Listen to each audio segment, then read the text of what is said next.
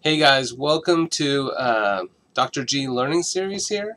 Today we're going to talk about food as medicine. So because of the whole COVID thing, we're doing some of these online and through the Dr. G show, as opposed to doing them live at the health food store, OptiLife, or other places. So glad you guys are joining me here. So we're talking about food as medicine, really how to eat your way out of virtually every disease. This was one of my probably first topics I ever did. It's also one of my favorite ones. So as we get started, for those that don't know who I am, I'm Dr. Garrett. I have a doctorate in chiropractic medicine. I also went to medical school for about 3.5 years. Quit to practice functional lifestyle medicine because I was very frustrated with what we were doing. I've been doing this for nearly 20 years, 17 years, getting close. And I specialize in reversing acute and chronic conditions naturally. So as we go through this, you'll realize we kind of cause almost all our chronic problems. So I have patients that come from here and all around the world, and we teach them how to reverse things that everybody says is not reversible, mainly by looking at what they eat, drink, breathe, rub on the skin, and how they stress. So if it's chronic, it's something we're chronically doing. Food as medicine is a huge part of that, right? I mean, your body. Oh, all right, we're getting ahead of ourselves. Sorry, getting all excited. So, anyways, international speaker, also postgraduate educator, national speaker all across the country. And then I was lucky enough to be one of the keynote speakers at the International Symposium on Health and Wellness in Thailand last year, and that was pretty awesome honor, and that was a fabulous experience with kind of experiencing what they do with Thai wellness, which is a very synergistic thing with what we do with functional lifestyle medicine here. And then post-doctoral education, so this is continuing education that I've done that changed how I practice. And the biggest influence on me was Harvard Medical Schools Lifestyle Medicine program, where they basically said, patient has this condition, what are they doing to cause it? Teach them to stop causing it. So that's really the kind of foundation of what I do. And then Yale had a pretty good one for lifestyle medicine program. And then also did biomedical engineering open course through Yale University. Also epigenetics, which I love epigenetics. I've done that through University of Melbourne. It was an open course, and then same thing with Johns Hopkins for the dermatology review every year.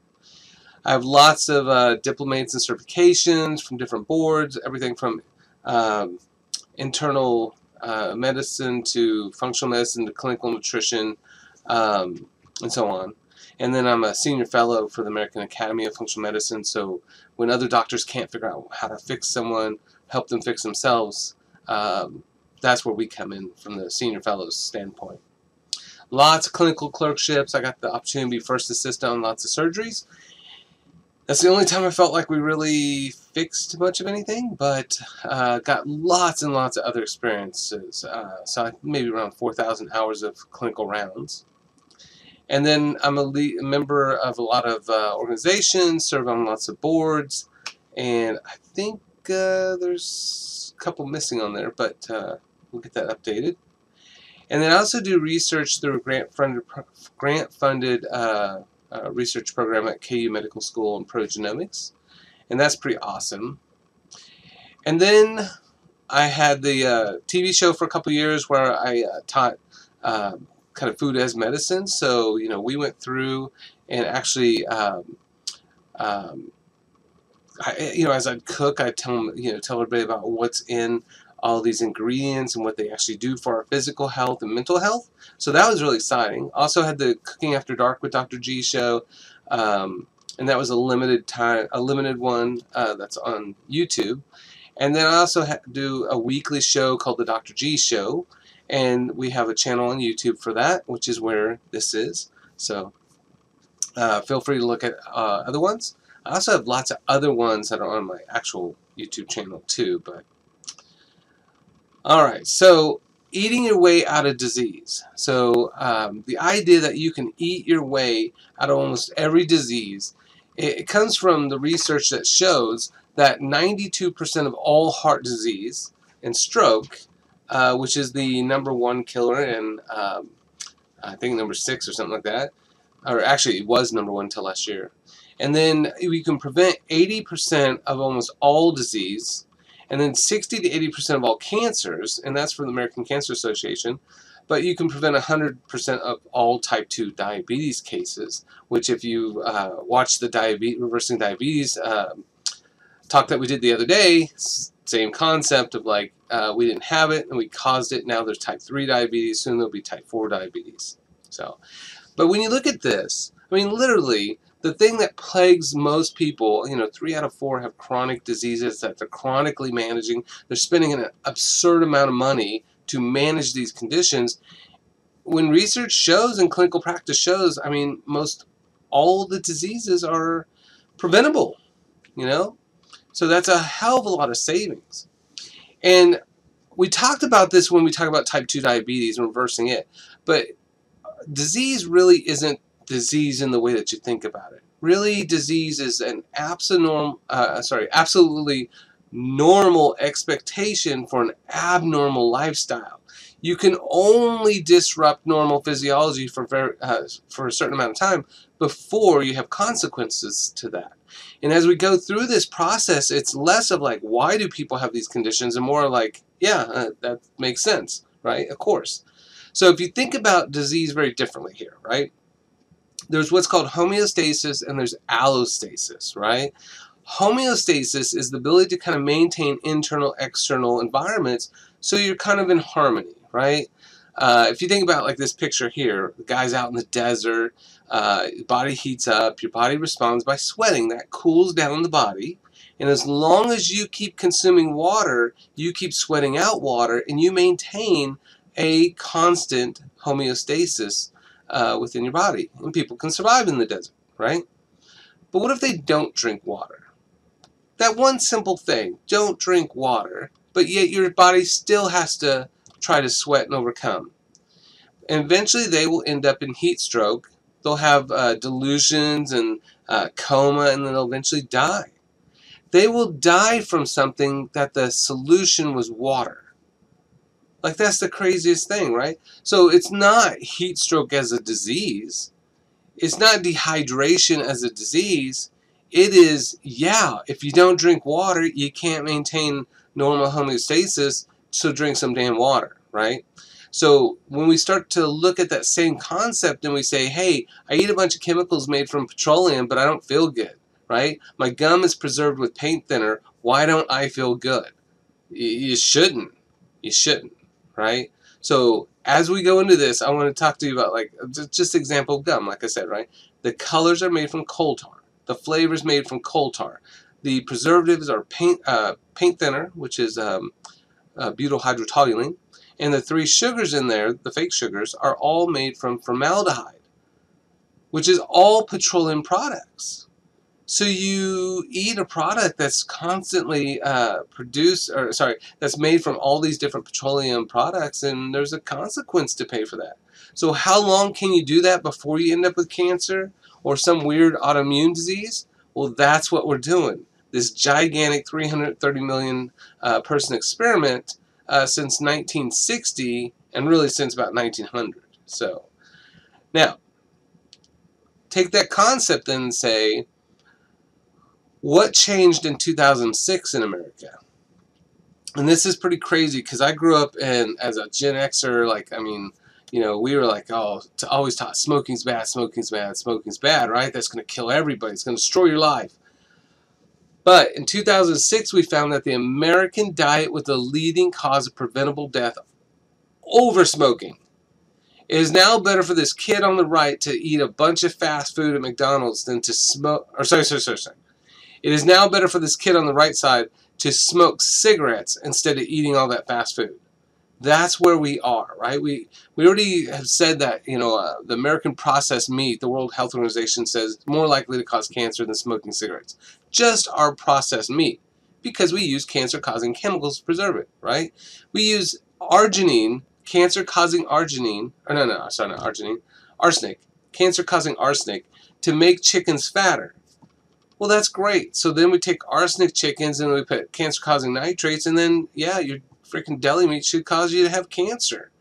Like, it's not a why. It's Yeah, that makes a lot of sense. That's, of course, right?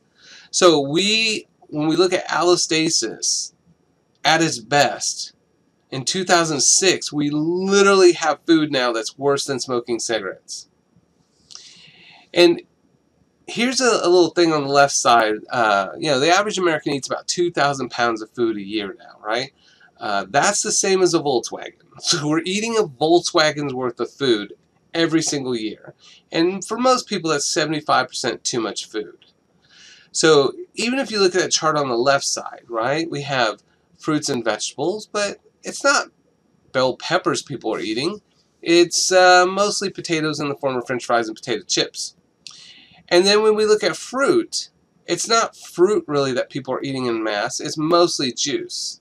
And juice without fiber ends up becoming sugar. Juice should be the worst thing you do in the best diet, not the best thing you do in the worst diet, if that makes any sense. So, if you look at corn is sugar, sugar, flour is sugar, dairy sugar, juice is sugar, over half the American diet is just different forms of sugar. And then we also look at dairy and dairy and dairy and dairy, and almost half the diet's dairy also. So this is the diet that makes people sick, fat, and dumb. In fact, if you look at fish, fish is one of the most anti-inflammatory foods that we could eat. It's eating one serving of cold water fatty fish is the same anti-inflammatory properties as one full-strength ibuprofen without killing your kidney and liver in the process. But we consume more coffee by pound than we do fish. So none of this. Fruits and vegetables reverse almost all disease. And then we have fish as the most anti-inflammatory disease-reversing food, and it's the least stuff that we're going to consume in the American diet. So, compare that to what the rest of the world eats. So if we look at other countries, if we look at like the book like the Blue Zones, right? And we say, well, what do the healthiest, happiest, longest living populations do? What do they do differently that we could do? As Americans, we're very like anti, like, well, if every other country's got it figured out, well, they're just dumb and they don't know what the hell's going on. Only America knows how to solve American problems. That's ridiculous, right? So we want to say, what do the healthiest, most successful countries consistently do that we could just do? So Blue Zones is a wonderful place to start. So there's a book written by Dan Butner, and that kind of goes through several different countries that you can say, well, okay, I can adopt some of these things. And so there's things that they do very differently, but there's common things among them, and then there's the most common 9 things that they all do together. And then when you look at those 9 things, you're like, oh, okay, yeah, of course they should all be healthier, happier, live longer, right? Of course, right? So, when you think about food, this would be my food pyramid. If you wanted to create a food pyramid that had nothing to do with money or politics, this is what it looks like, right? So you are 100% food. Every single hormone, every single neurotransmitter, every single cell of those 100 trillion cells in your body all came from something you've eaten in the last 10 years. There is no tissue in your body, no cell greater than 10 years old, from your brain to your nerves to your fingernails. There's nothing older than 10 years of age in your body.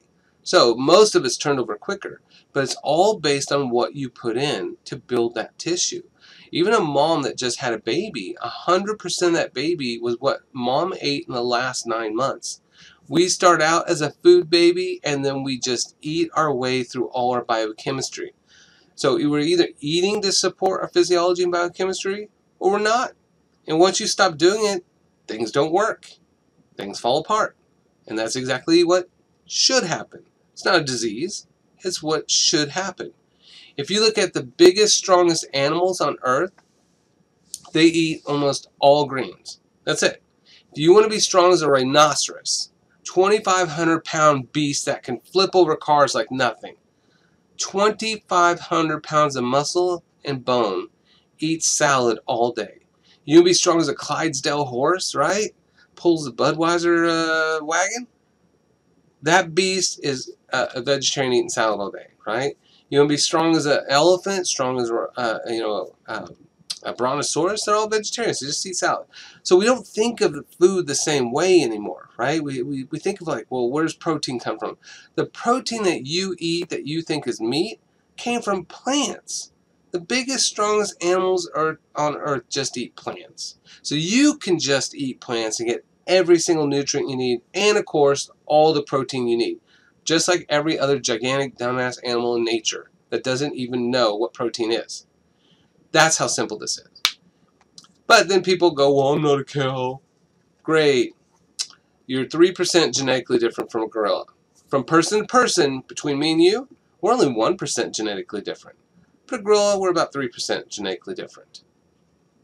So a gorilla's diet, who's 6 times stronger than a human, is half fruit, half greens. So they just eat fruits and vegetables and greens. That makes the biggest, strongest animals still. So then people go, well, we should be vegetarian. You can be, but you don't have to be. So if we look at like meat, then we just say, well, we want to eat a little bit of meat. The world's healthiest, happiest, living populations eat very little meat, but their meat eats this stuff, not a bunch of subsidized inflammatory corn. So just like we'll talk about later, if the cow eats inflammation and you eat the cow, you get the cow's inflammation, and then you should have inflammatory problems. If you sprout stuff, so sprouted mung beans and alfalfa sprouts, you should get 300% more nutrition. Amazing. Nuts and seeds, cold-pressed oils, seaweed, herbs. I mean, again, you put it all together, that's a meal. But the reality is, a meal is whatever you want it to be. So there's only 2 food rules as we go through this. Eat real, actual food. Only eat to get rid of hunger. There's no animal out there that has to figure out what to eat, what time of day to eat, how much to eat. None of that stuff. There's no animal trying to figure out what's breakfast, lunch, and dinner food. These are all made up concepts. And so I have hundreds of books here and at home that tell you how to eat, and they all disagree with each other. And that's why. If you read all of them, you can't eat anything. But if you look at what I do, you can eat everything as long as it's real food. And you'll be fine. So, 2 food rules. Eat real food. Only eat to get rid of hunger. If you eat to get full, you're eating for about 45 minutes longer. You're typically eating about 75% more food. And then you have to go pay a gym to work that stuff off. So only 2 food rules. So your biochemistry that needs to eat biochemistry to support your biochemistry. So as we go through this, we want to talk about how to eat way out of heart disease and how to balance cholesterol. If you haven't seen the cholesterol myth is killing you and your family, look at that one. I did that one a couple weeks ago. Been put on YouTube. And then eating your way out of cancer and eating your way out of diabetes, which again, that's a whole separate one that's more intense that you can look at. Even the eating your way out of heart disease. All these are separate ones too. So look at heart disease. This is pretty much every map of disease in America, right? So it was very low. We changed something, created a sudden epidemic, and we maintain that epidemic because it's profitable. We say this in other YouTube videos that we've done, where if you look at that sudden decrease here, well, it doesn't keep going down like that. But this is just where we've started sewing veins from your leg onto your heart. So cabbages or coronary artery bypass grafts, we got really good at that. So we were able to cut down heart disease or delay heart disease for quite a bit just by doing that, which is not a solution, right? So every disease chart looks like that, except for autism and chronic fatigue and fibromyalgia. Otherwise, they all look like this. Normal, epidemic, maintain it, America. So if we look at that heart disease, right? Let's go back to this. There's our heart disease. But Prevention Magazine published a study from Boston Medical School, and it said that 92% of all heart disease could be reversed or prevented with 5 basic things. Just 5. Again, we are not waiting on new technology to cure all our problems. We're not waiting on some miracle supplement or some magical berry from the jungles that only I know about and I sell, right? We want common sense solutions that the world's healthiest populations use. So they said moderate alcohol, but again, for Americans, that's not beer, that's not Moscato, that is red wine. So about a glass a day is what you want. So Americans don't do that. Most countries do. Healthy diet. We're not doing that. That's crazy talk. So fruits, vegetables, nuts, seeds, berries, whole grains, all that kind of stuff. That's not what we do at all, right? Fruits and vegetables, they say the average American now eats one fruit or vegetable a day. We usually eat processed grains, no fish, and not really much legumes. And then daily exercise. Now this is a little bit more, but the average American or average European walks about 10,000 steps a day. The average American walks 5,000 to 2,500, so half to a quarter of just walking, right? And then one strenuous activity a week for an hour. One a week. We're not doing that. So, healthy body weight, waist size, 85% of your hip size. So you can either just get bigger hips, or the two or three things above are going to help fix that. And then, of course, not smoking. And so after a year or greater, I mean, that's a huge benefit. But it's just those 5 things. Just those 5 things can almost vanquish one of the most common things that kills you and your family, let alone having partial strokes for the rest of your life and dealing with that mess. But my goodness, like, it's so simple. But we don't do that. It's not our nature. Harvard did this study where they looked at, this ridiculous concept we have since the 1970s of saying fat causes heart disease, which it doesn't. The countries that eat the most fat have the most heart disease prevention, and they're the skinniest country, which is Japan. But this is the second heart attack. So once someone has like a TIA, they have like an 80% risk of having a heart attack within the next few weeks to definitely the next year. But they did this little breakdown. So what about cutting the fat down in your diet, which is one option, and then otherwise just increasing fat from fish and adding fruits and vegetables. Now other studies will show fruits and vegetables deplaque your arteries, fish deplaque your arteries. If you cook in turmeric and ginger, deplaques your arteries, versus just like, get rid of fat. Fat's killing everything. And of course, fish and veggies won. So the reason that is because fish, they're one of the least eaten foods in America, and let alone wild caught. But wild caught, high omega-3 fatty fish like salmon, tuna, halibut, mackerel, cod, sardines, low mercury, high omega-3, they have 9 different ways by which they protect your heart. So they block platelet aggregation, which is platelets are like a broken plate, and those end up getting caught in the spider web that becomes a clot. So it prevents clots, which means you can't have heart attacks or strokes that way. Reduces blood vessel constriction, so instead of having tight, angry arteries, it actually allows them to be nice and big, so blood pressure then drops. Increases blood flow because bigger pipes can flow more blood, so you get more oxygen, more nutrients, and things heal faster, and you feel healthier and happier. More energetic, and it lowers fibrinogen, so then there's less fibrinogen to bind to the platelets to create clots, so less heart attack, less stroke. And then increases fibrinolytic activity. And fibrin is a type of protein that binds together, so that becomes scar tissue. So when we look at like prolytic therapy for like reversing scar tissue, like we had a patient with Dupuytren contracture where it's all scarred up, boom, 6 months later, gone, right? So your body does this naturally just through fish. So it can break up the whole, it actually breaks up clots. It's a clot busting mechanism, let alone scar tissue. Lowers triglycerides, which then is really the measure of sugar converting to fat. Raises antioxidant-rich HDL. So there's no medication that raises high-density lipoproteins, which is always a great indicator of how well you're really doing in life, because HDLs are healthy fats and movement, so you can't fake those. Increases cell membrane flexibility, so you have hardening of the arteries.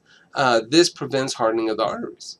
And then, of course, lowers blood pressure because of a combination of all these, but especially number 2. So 9 different ways. So think about this, like all the family members you have, all the people in your church, all the people in your community.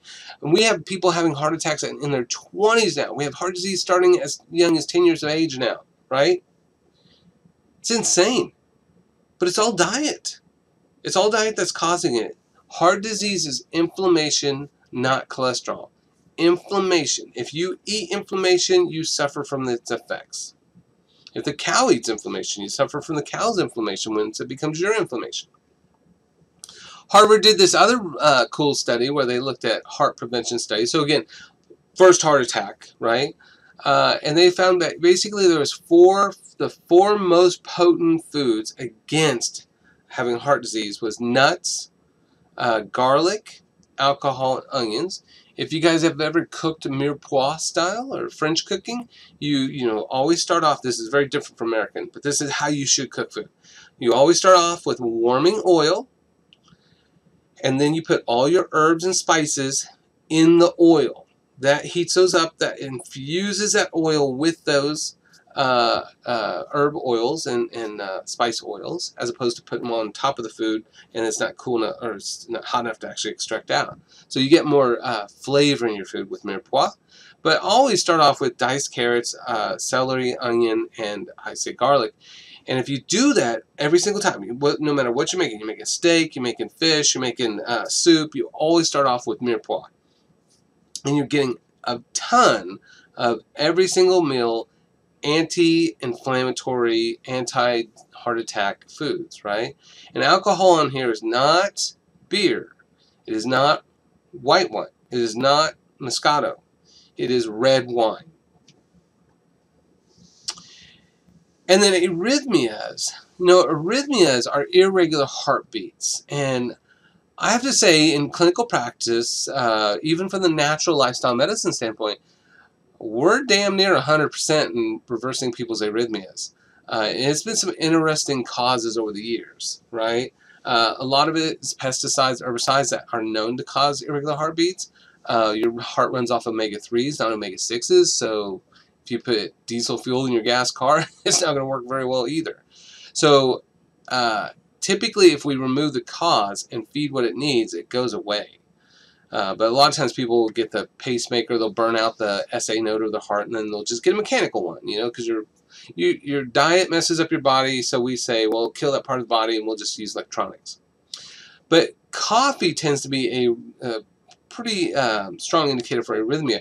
And now, of course, energy drinks too, which send about 22,000 young Americans to the ER every year just for irregular heart beats and chest pain. So coffee and Red Bull, and that's because coffee, you know, green tea has 25 milligrams of caffeine, white tea, yellow tea has 15 milligrams of caffeine. At that point, it's nootropic medicine, which actually makes you smarter, healthy, better memory, better energy. You don't spike up and crash like you do with like a lot of black tea. But black tea has 50 milligrams, Red Bull has 85, Monster has 160. Coffee has 100 to 200 for a little cup of coffee.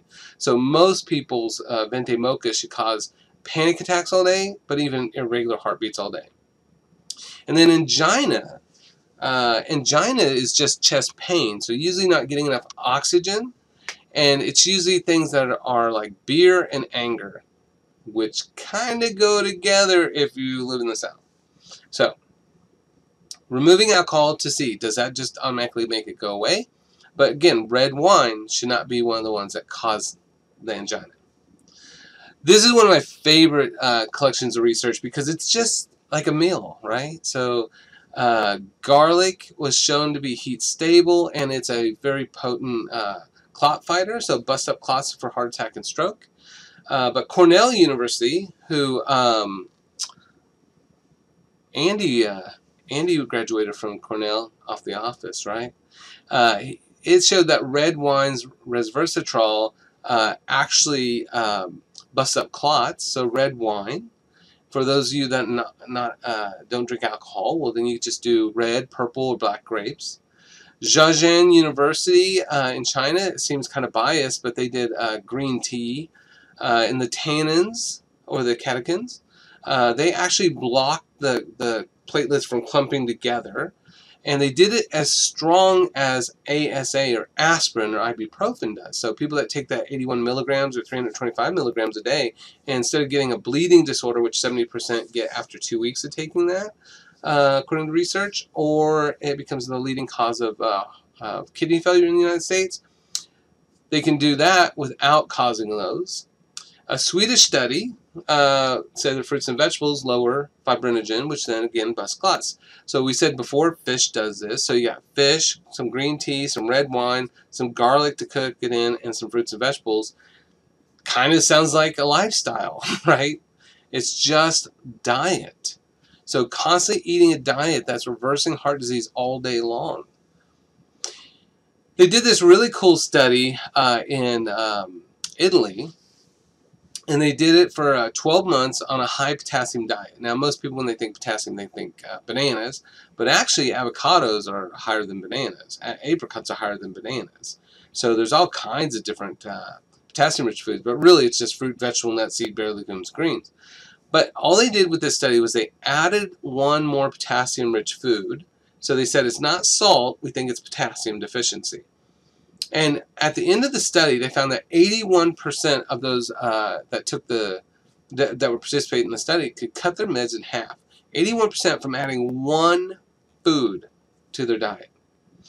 Almost 40% were able to be completely med-free by adding one food. Not another new medication, but adding food. And then every medication they don't take, then they don't have to worry about nutrient deficiencies and side effects from that.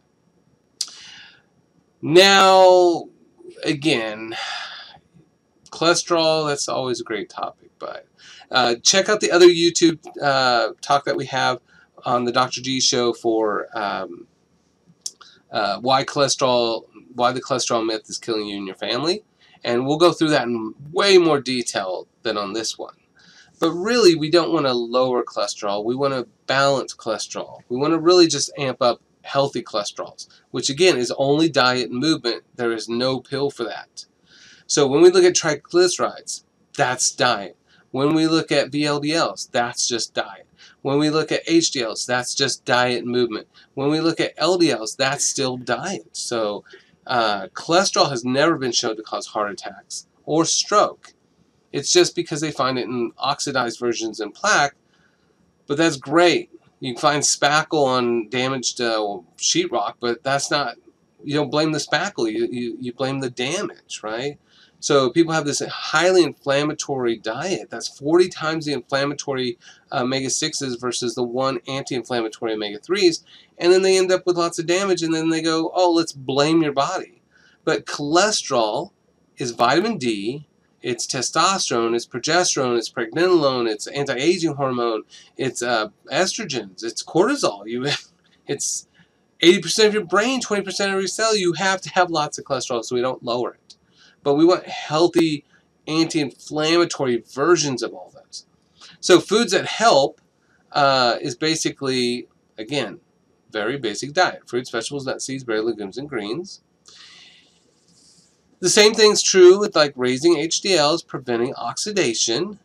Beans worldwide has been shown to be the cheapest solution ever. Now they used to say back in the day that was one of the advertisements for oats, but probably oats are too inflammatory these days just because they're cross-reactive. I wouldn't do those. Stick with beans, like lots of different colored of beans, right? Super nutrient dense. Super nutrient dense and very, very anti-inflammatory and healthy and lowers your blood sugar and so on, right? Just diet. So balancing cholesterol, lowering triglycerides, which means lowering extra sugar. So the average American consumes 150 pounds of added sugar, but in 50 different forms. Refined flours, fruit juices, dried fruits, and excessive alcohol, but again, not red wine alcohol. But when you look at like a carbohydrate, if you don't know this, but a carbohydrate is sugar bound to oxygen bound to sugar bound to oxygen bound to sugar bound to oxygen bound to sugar. So all bread is 100% sugar. But if you have fiber in fruits and vegetables and breads, whole grains, that fiber absorbs 80% of that sugar and creates a product called fructooligosaccharides, which is what we call prebiotics at the health food store. because it feeds your gut bacteria. So 80% of the sugars, if it's whole food, whole grain, is actually low glycemic. It does not mess up your blood sugar. Nobody's become diabetic because of bananas and cantaloupe and grapes, okay?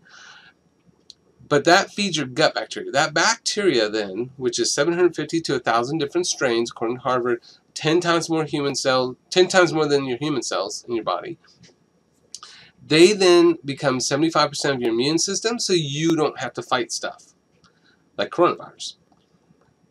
The other thing is it makes B vitamins, which then make you healthier and happier. It also makes butyrate, which feeds DNA polymerase, so it edits out mutations in your DNA so you have less cancer. So it's so simple, just that simple stuff, right? So we didn't really have type 2 diabetes until we created these things that then jack up our triglycerides. So just a bunch of sugar. If we look at cancer, same kind of thing, right? This is last year, cancer became the leading cause of death in the U.S. And when we look at the comparisons, look at the top one, breast cancer, prostate cancer. Both of those are estrogenic, synthetic estrogens, colognes, perfumes, dairy, plastics, right? Then we have lung, which is smoking, but also even medications like metformin causes small cell cancers now. But then colon, so that goes back to diet. So the solution to that is like fiber, right? So when we look at these cancer rates and we say, well, wait a minute, the American Cancer Association says that almost all cancer is preventable or reversible. Well, what the hell are we doing, right? Why is more people dying now than ever from it? So if you look at the causes of this, diet is the leading cause, and then smoking, right? Diet and smoking gets rid of most all cancer. And then beer or sugar, which is alcohol, and then occupational, so being around things like benzene all day. There's a few viruses that cause cancer, so the HPV, right? Never mind, we won't talk about that. Sunlight, which is a bunch of bull crap, it's more likely benzene, the same thing that causes occupational. If we then take that occupational benzene and we say, well, what if we put that benzene in SPF products that protect you from the sun? Won't they cause the same cancer? Right? Right? That would make sense, but we blame the sun. So apparently the sun hates us. So, but look at that. These are all things. We put it on our skin. Others, chemical. So diet and lifestyle, kind of lifestyle. This is probably diet and lifestyle, and what you eat, drink, breathe, run on your skin. Viruses we can't do anything about, but what we eat can then get rid of those. And 85% of all, even HPV cancer viruses, auto-resolve anyway. So that then goes back to the lifestyle. So that's why when they say diet and lifestyle can get rid of, 80% of cancers, like, yeah, that's because we cause those, right? So the National Cancer Institute then has this research that came out and said the more fruits and vegetables people eat, the less likely they are to get cancer from the colon, stomach, breast, and lung. So that's the top major cause of cancer. They also said this amazing thing that said eating, it used to be 5 servings of fruits and vegetables. Now it's 13, which again is still just about 6 pieces of fruits or vegetables, or like 2 or 3 per meal. Still nothing if you eat a real diet. But not only will it prevent, reverse the top 3, but it will reverse up to 75% of cancer, or prevent 75% of cancer in smokers. In smokers. Which is huge. So a lot of times when you go overseas and you're like, watch these people in Okinawa and they're smoking cigarettes and cycling and stuff, and you're like, well, how come they don't have all this lung cancer? Because they eat to prevent it, right? Like we said, that fruit and the fiber in your food literally makes butyrate, which is now become one of the most a new expensive chemotherapeutic.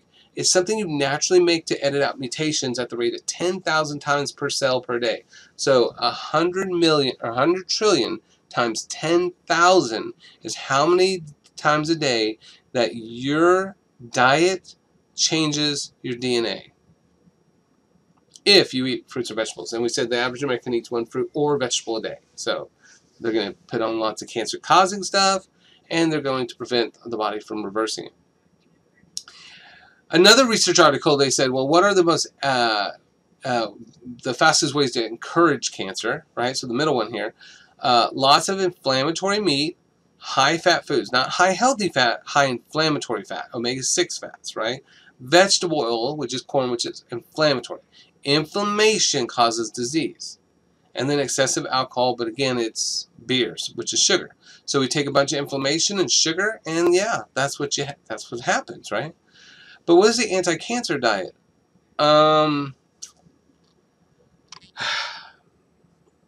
Fruits, vegetables, nuts, seeds, berries, legumes, and greens, right? Fish, green tea, stuff we don't eat as Americans, right?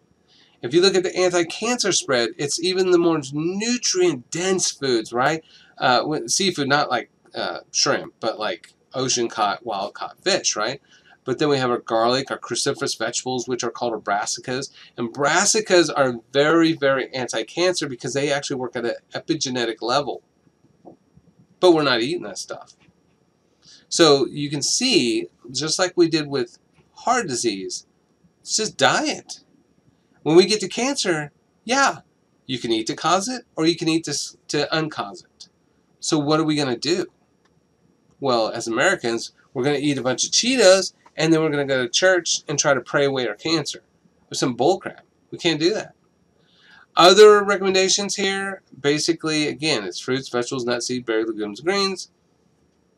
No surprise. And that licorice is licorice root, not licorice candy. But it should be no surprise as we go through this. This is what I love about what I do for my job, right? This is why I have like crazy high job satisfaction, because I take people at their absolute worst and just teach them how to stop causing all their problems.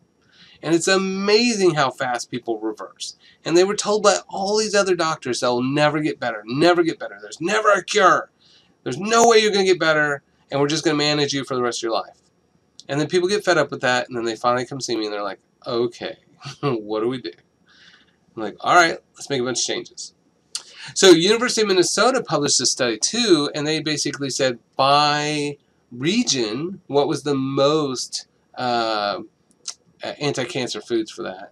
But although it varies a little bit, it's still fruits, vegetables, nuts, seeds, berries, legumes, and greens. So you can see down here, thyroid cancer, cruciferous vegetables, which is like a lot of the stuff they tell you not to do, but that's not how that works. We do brominated things, chloridated things, fluoridated things, and then we blame food for causing thyroid problems. It's just insane. Like it's the most frustrating thing sometimes to be the counter information to what most people are told. When we get to diabetes, again, go to the other one if you have diabetes and look about eating your way out of diabetes. But diabetes is the same thing, right? We can cause it, we can uncause it. It's a spectrum, right? Nobody's really type 2 diabetic.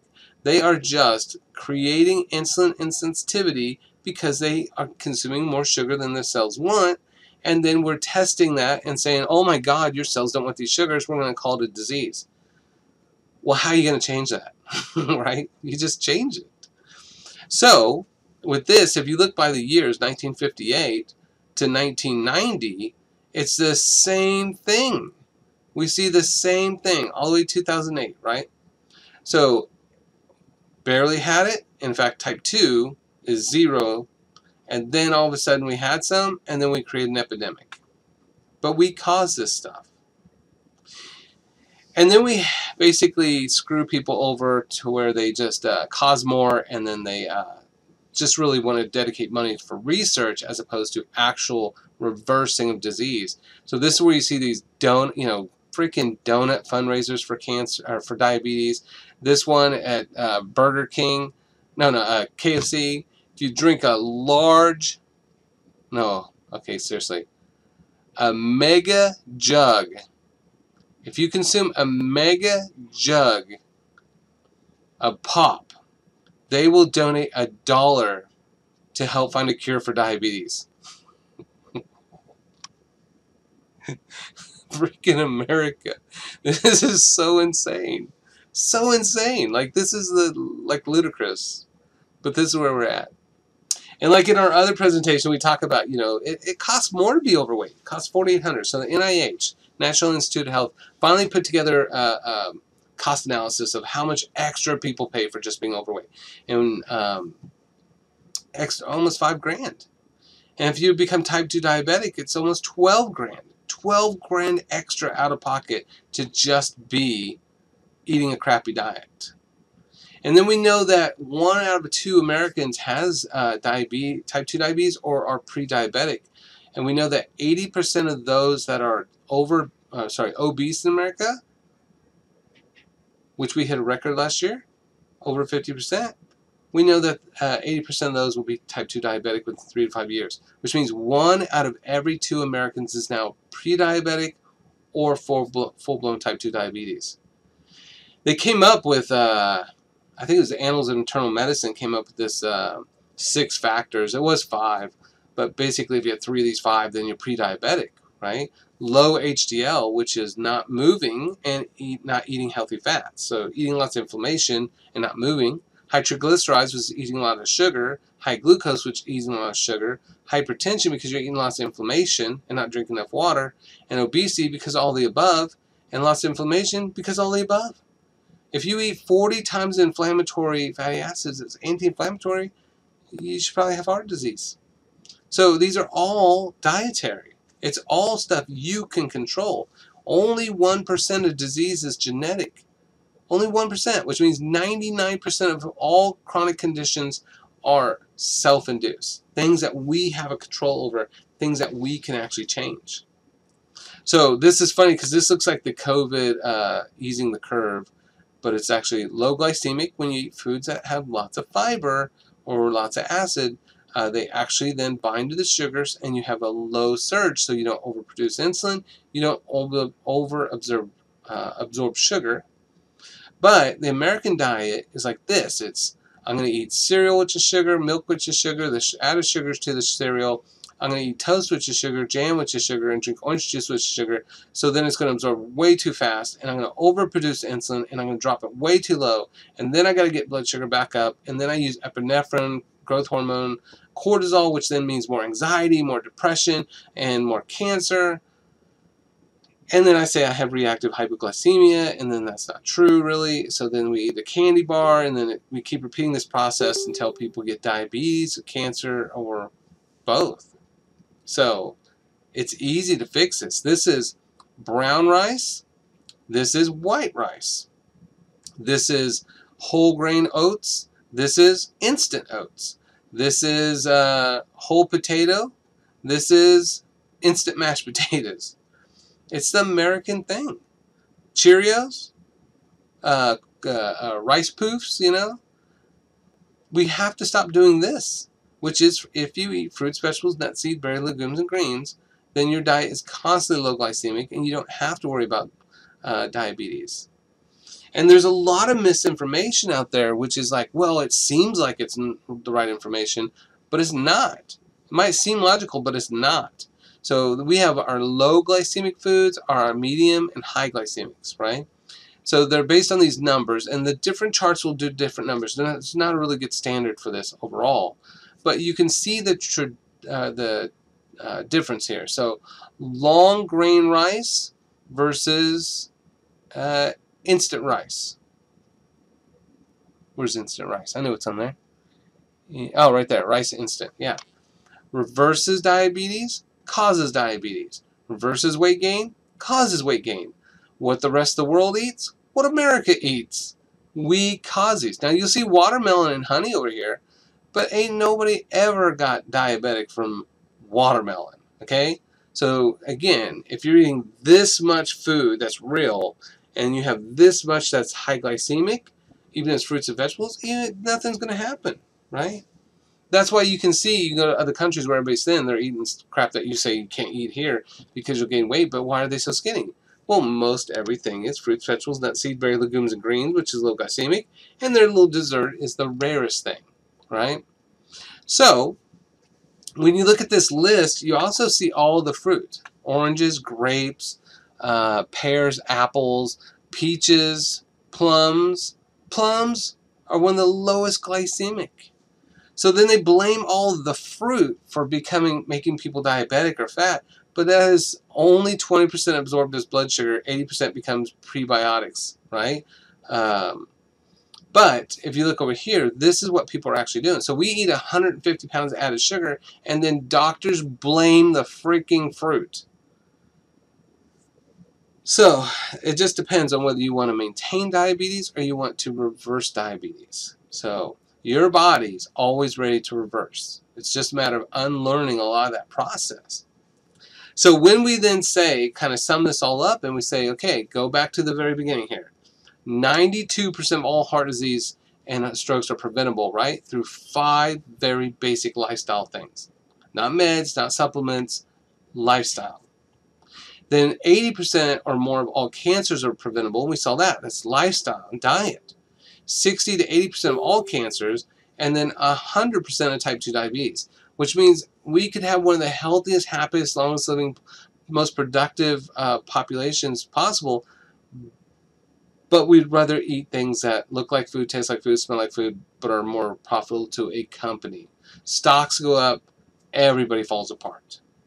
So what I want you to gather from this as we wrap it up here is really only 1% of disease is genetic. 99% is what I eat, drink, breathe, rub on my skin, wear, and how I stress. I have the greatest control over that. Only 25% of your genes dictate lifespan, which means 75% how long you live. In a country where our lifespan is finally decreasing for the first time, is what you eat, drink, breathe, rub on your skin, what you wear, and how you stress. We have the greatest control over how long we live, how great we feel, how our family lives, how our community lives, how our church or our faith lives. In a population where everybody's sick, fat, and dumb, and 3 out of 4 are chronically managing chronic conditions that they don't have to. We're losing all our money, all our happiness, all our quality of life to manage things that are preventable and reversible through changing how we view our lifestyle. So, if you need help with that, that's why people come to me, right? So, you want to really eat your way out of disease, not manage. Eat your way. If you need help, call and make an appointment, right? Our website's nourishpurifyheal.com, and you know, we can do, during the COVID, we'll do through telemedicine, so we can do Skype and Facebook video and FaceTime video and all that, but otherwise you can make an appointment too. But we actually sit down over a period of about 6 weeks or longer and systematically work with you to go through and change that lifestyle. So the simple solution is only eat real food, only eat to get rid of hunger, grazing rather than making complex meals, eating mostly just fruits, vegetables, nuts, seeds, berries, legumes, greens, eating organic when you can, eating wild caught when you can, free range, grass-fed, grass-finished, really eating meat for flavor, not meat as a meal, drinking half your body weight in ounces of water a day, maximize good, minimize the bad, because you're not going to get perfect. If you really try to focus too much on that, you're just going to go crazy. But it's always process over perfection. Don't worry about perfection. You want process. And that dialectical approach is just, there's no failure, right? You're doing your best with what you know. What's the next best thing you can do?